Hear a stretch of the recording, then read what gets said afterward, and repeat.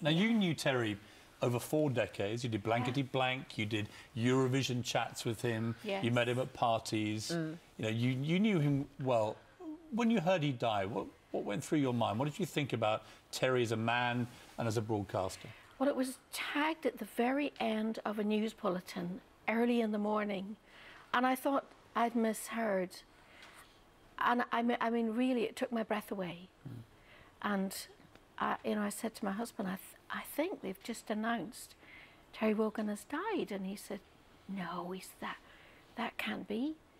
And it's like that because he's been such a part of our lives.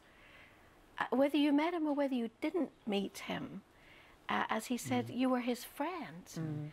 And I was lucky to meet him and work with him. He was very naughty in his humour. One of the lines here, oh look, it's the ghost of Christmas yet to come. Who knows what hellish future lies ahead? Well, actually I do. I've seen the rehearsals.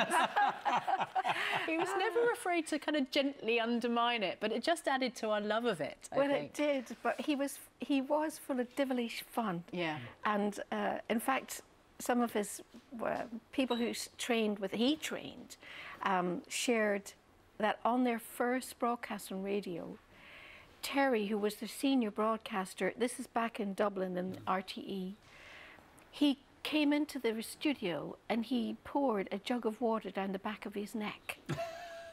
And another person, he tied their shoelaces together. So, you know, he had that kind of a youthful, disarming humour, but he was a DJ superstar. He just did so much, and I'm kind of glad that I grew up in the Wogan years, because I always felt, you know, coming to work in the UK, first of all, I always felt welcome, because the people of this country made me feel welcome, as they did for Terry in difficult days. But I always felt that he'd be at my back.